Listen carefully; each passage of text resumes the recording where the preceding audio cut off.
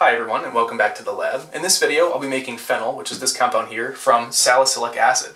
This is done through a process called thermal decarboxylation, whereupon carbon dioxide is removed from a carboxyl group, as you can see here, thermally, so with heat, to essentially remove it from an aromatic ring. So you can see how the group is here and it's no longer attached over there. So basically that's done by just heating the crap out of salicylic acid, and so I'm going to go ahead and do that. Unfortunately, this reaction has a few side reactions. You'll notice that this is an acid, right? It's a carboxylic acid. This is the acid group here. And this has a hydroxyl group on it. And we all know that hydroxyls react with acids, or you may or may not know, to form esters. And so the main side reaction here is going to be phenyl salicylate, the ester of the phenyl ester of salicylic acid. Also possible side reactions include the reaction of salicylic acid with itself to form salicylyl salicylate, or diphenyl ether from the acid removal of water, since this is going to take place at high temperature. There are lots of other possible side reactions, but long story short, you can make this in about 75% yield if you do it on a large scale. You can make phenol on a 75% yield that is from salicylic acid. Industrially, phenol is made in huge quantities, and in fact salicylic acid is made from phenol. And the reason that we're doing this sort of in reverse to get phenol is because phenol is not really found in a whole lot of consumer products. It sort of burns your skin and stuff like that. It's found in chloroseptic throat spray in very small concentrations, and you can isolate it from that, but it's kind of a pain. So this way is much better because salicylic acid is much more available, since it's used in a lot of over-the-counter acne medications and skincare products and things like that. You can actually order the pure stuff online as opposed to the phenol. So anyway, I'm going to start with some stuff I happen to order online, some salicylic acid, and we'll just heat it up and we'll get some phenol, and then this will distill off, we'll purify it, and yeah, it'll make for an interesting video. And I'll be using the phenol in an upcoming video for a number of things. So I've set up the apparatus required for this reaction, and you can see that there are a few standard components you might recognize. The lab jack here, the 1 liter heating mantle. In it I've got a 500 milliliter round bottom flask that will place the salicylic acid in to be decarboxylated thermally. Now this reaction takes place at a pretty high temperature, in the order of like 180 C, and phenol, which is going to be leaving this reaction, is a solid at room temperature. So I'm using this special type of apparatus here. This piece here is called a short path condenser, or short path distillation head / condenser, whichever you want to call it. And essentially it combines the distillation head, the condenser, and the vacuum takeoff adapter all in one. And what this allows to happen is a much shorter path for the distilled gases to pass through. And that allows them to not cool off as much as they normally would through a whole system. And because the phenol that we're distilling from here is solid at room temperature, like I mentioned earlier, we don't want it to solidify in the condenser and plug up the apparatus. So I'm actually going to have to fill this with warm water, and then that'll keep the phenol liquid enough so that it distills over and we don't have any clogging problems. Also, I've made a thermometer for this still head here. I might detail a video about this in the future, but you can see it's just a piece of glass tubing that has a thermocouple down inside it. I flamed the end shut there, and that allows me to measure temperatures up to pretty much the melting point of the glass with that Type K thermocouple. And that's nice because I don't have a mercury or an alcohol thermometer that can actually measure the temperatures required for this reaction. So anyway, that'll work out just fine at the expense of some accuracy, and of course I'll be reading that with my standard thermocouple reader here. So anyway, let's get the salicylic acid weighed out. We'll charge it into the apparatus and get this reaction going. This is the salicylic acid. It comes as a fine sort of caked white powder when you buy it industrially. This is the actual USP grade. In fact, it's medically pure, so that should be good for this experiment, making sure that we've got essentially pure salicylic acid. And I'm going to go ahead and add this to the 500 ml round bottom flask. Alright, and that's 200 grams of salicylic acid added to the flask. I'm also going to add a few boiling chips and then replace the still head.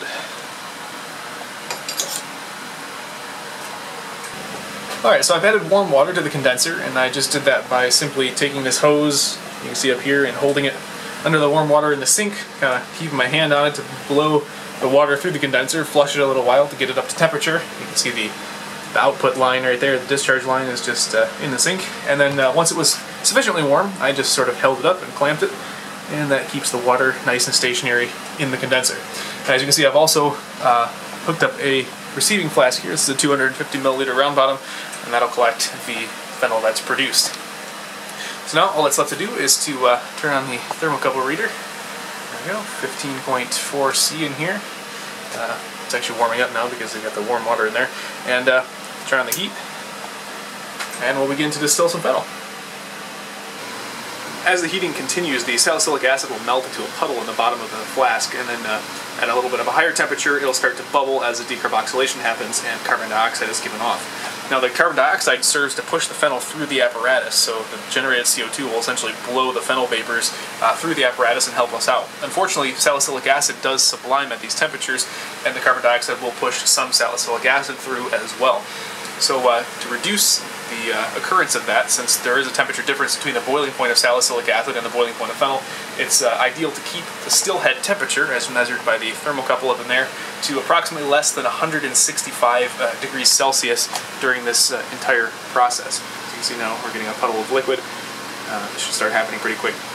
But anyway, yeah, so 165 Celsius at the top is a pretty good balance between collection of phenol at a reasonable rate and reducing the amount of salicylic acid that is distilled over to a minimum. You can see in there the fluffy crystals that the salicylic acid has made as it's sublimed on the roof of the flask, which sort of highlights the issue. Alright, you can see now the salicylic acid is a refluxing liquid, and some of those bubbles are CO2, which is from the decarboxylation. And you can see that phenol has started to solidify up here in the condenser. Still head temperature is 145 degrees C, so tell that's either salicylic acid or phenol, but it's probably phenol. Yeah, the condenser appears to be clogging slightly. I may need to hit that with a heat gun just to make sure, but so far we are collecting at a slow dribbling rate here, so it's not totally clogged just yet. I may need to, like I said, hit that with a heat gun just to make sure. And oops, I need to turn the heating down and lower the jack a little because we have exceeded our still head temperature temporarily, and we're going to clog this with salicylic acid if we're not careful. So let's let this cool down. I'll hit that with the heat gun to clear it out, and we can resume this shortly.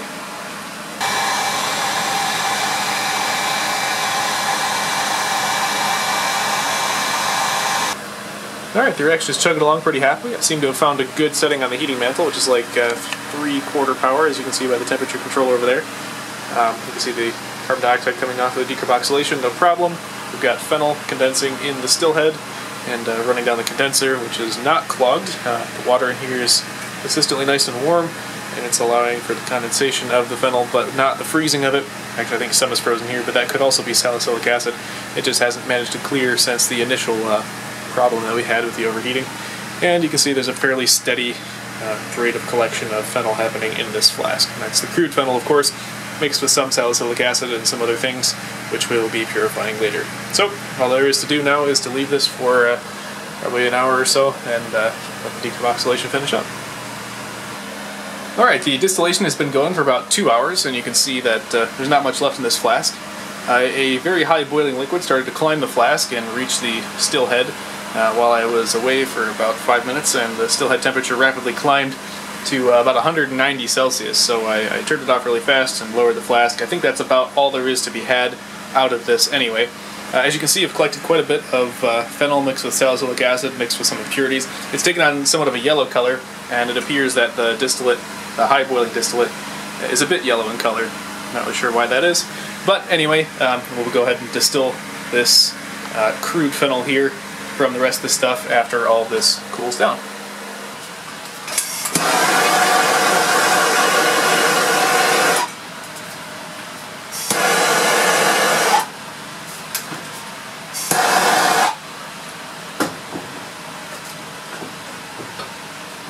This is the phenol from the first run, and you can see that it's still a liquid despite it being room temperature and thus well below its melting point. And that occurred because phenol tends to supercool, especially in the presence of a tiny amount of water, which is probably in here since the reaction between salicylic acid and phenol will make phenyl salicylate, which is that major side product, results in the loss of water, which probably ended up in this. So that explains its sort of semi-liquid state.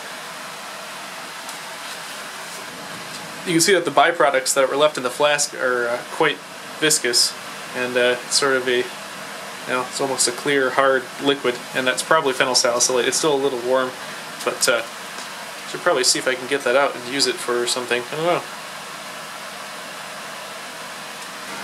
Alright, so I'm all set up for distillation. Same exact setup. I just rinsed this still head out with acetone, and dried it all off and everything, and then replaced the receiver that was over here with the boiling flask that was in there. And you can see it's The phenol is happily sitting in there with some salicylic acid and some other products, and I'm just going to begin to heat that. Now, what's going to happen is that some lower boiling products will come off first. We'll measure those boiling temperatures with the thermometer that's inside, of course, using the thermocouple probe, and we'll collect that as a forerun. And then when that thermocouple reaches 180 degrees Celsius, or 181 that is, which is the boiling point of phenol, I will then swap that with a separate clean receiver, and we'll collect the phenol fraction. And then if it starts to climb from there, we'll go ahead and quit the distillation so we can get a nice clean cut of phenol from the products that are in there. So anyway, I'll just turn on the heat, and I'll spend a little time with this heat gun, preheating the condenser, and yeah, pretty much the same as before. Alright, you can see the liquid is just now beginning to boil. Phenol and water do form an azeotrope, and that is at 99.5 degrees Celsius, and the azeotrope is of 91% phenol. It's a 90.8 or right close to 91. So anyway, I'm going to probably start collecting if the stillhead immediately reaches that temperature, because I don't want to lose any of my phenol, and in general, water in the phenol isn't going to do too much damage in further reactions that I'll be using this with. So I'm going to go ahead and do that. So you can see it's just now starting to boil. We're getting just a little bit of reflux in the head now.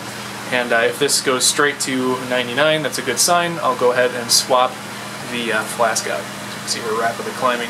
47, 48, 50. And the vapors are right there at the thermometer.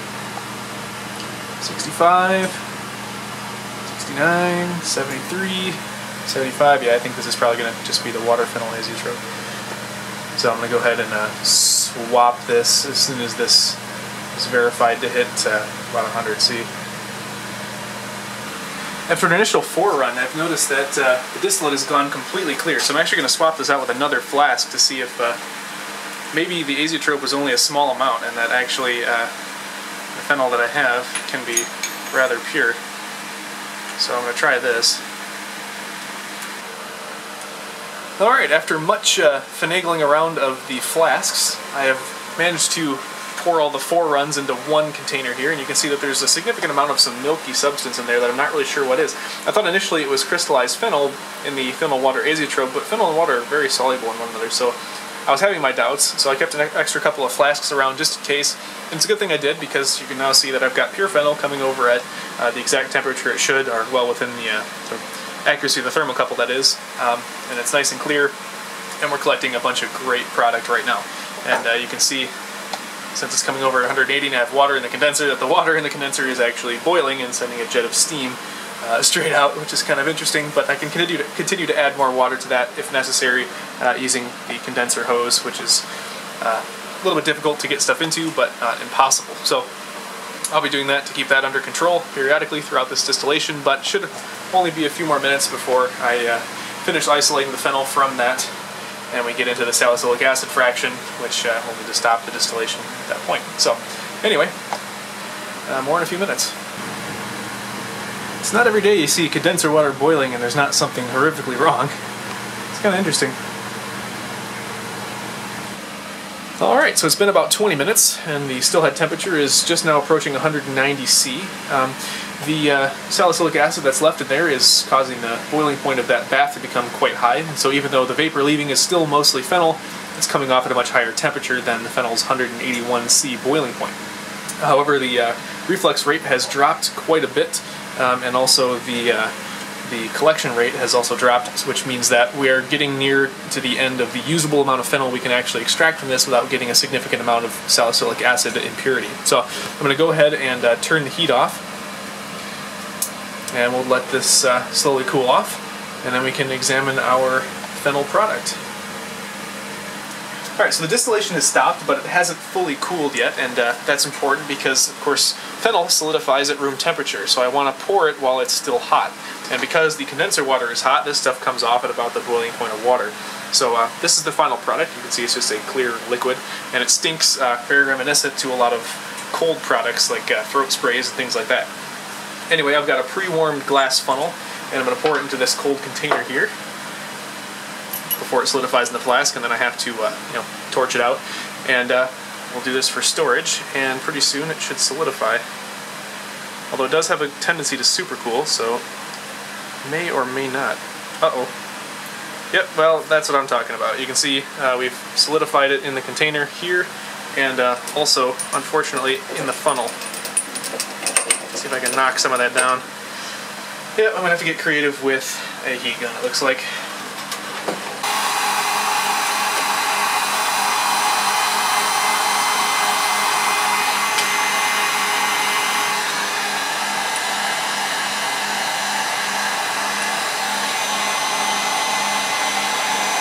And you can see it's melting right out.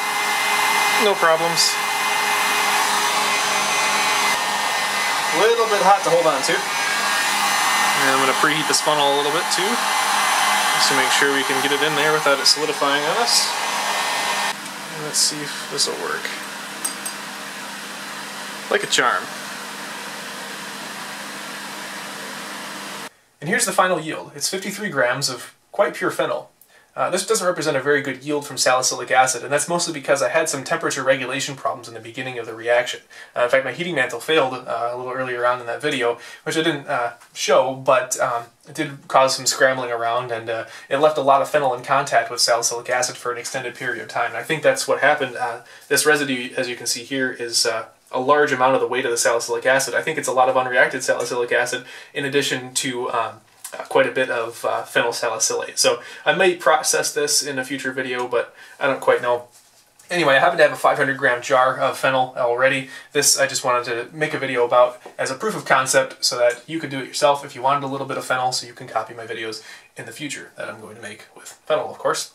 So anyway, I hope you enjoyed this video. If you'd like to donate to my Patreon account, it helps me make these videos possible, which is really cool. So I'll put a link in the description below if you'd like to donate $1 or something like that, and every little bit counts. Thank you very much to all those who have donated so far, especially in the month of January. You guys paid for these videos, and really I can't thank you enough. Anyway, I really liked making this video. I hope you liked it as well. If you liked it, press the like button. If you want to see more, press the subscribe button. And as always, thanks very much for watching.